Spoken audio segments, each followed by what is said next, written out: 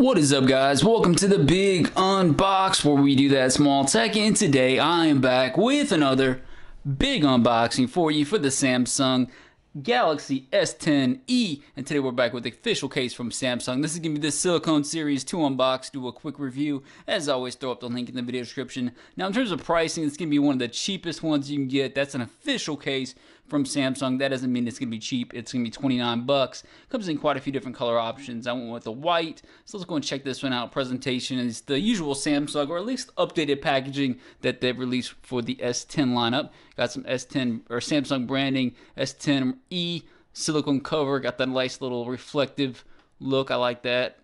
See that right there? That's pretty slick. And then pretty much on the back, it's going to tell you a little more details about what you're going to get. This is going to be a basic silicone case, so we'll check it out. I'm not expecting a lot, but just enough, hopefully, to make it a hit. So let's go and pop it open and see if it's a hit for the 10 to the E.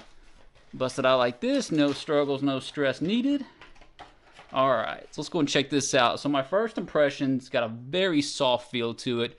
It feels very premium to the touch. Got a nice natural touch to it. You're gonna have some good grip being a silicone case. You can see the Samsung logo is kind of in a silvery color, which should look pretty nice with that white color. Can you guys call that white? I think this one looks really, it's prism white, but honestly, I don't really see it looking white at too many angles. To me, it looks kind of like baby blue, but anyways, let's roll on with the review. So the actual case itself, we got the exposed bottom. Now the inside's got a really soft, nice material. It's going to give you some protection on the inside, and it transitions from this actual material. You can see the pattern right there, but it is very soft. And then it transitions to the bumper. That's the silicone part around the sides. It's going to give you some protection.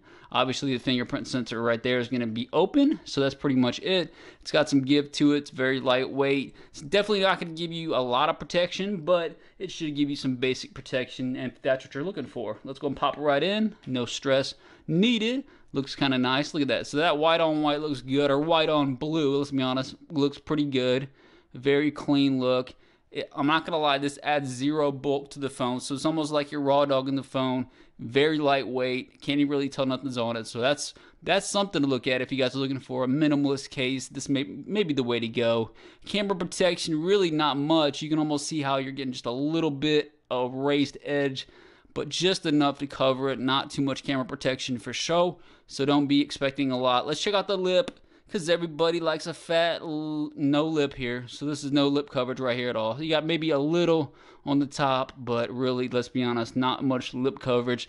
So if you do drop it, I'd be kind of leery about hitting that screen and cracking. But again, this is one of those cases that you're not buying for a lot of protection. You're just buying for some basic scratch protection. So if it's going to mark some of those needs for you, this may be the way to go. Volume up and down, clicking responsive. You can see those buttons stick out right there. Bixby button right there. Bottom part is completely exposed, so easy access to the ports. And then right here's the fingerprint sensor. Easy access to the fingerprint sensor. No issues at all. You can see the cutout right there. They did a good job with the cutout. You can see it gives you a little extra real estate to put your finger on with no struggles or stress needed. So overall, guys, I guess the question, is it going to be a hit or miss? I'm going to say this one's actually going to be a hit, and I'll tell you why. It's not as pricey as some of the other official ones. Like if you go, it can go all the way up to 60 bucks for some of the official ones. This is going to give you some basic protection.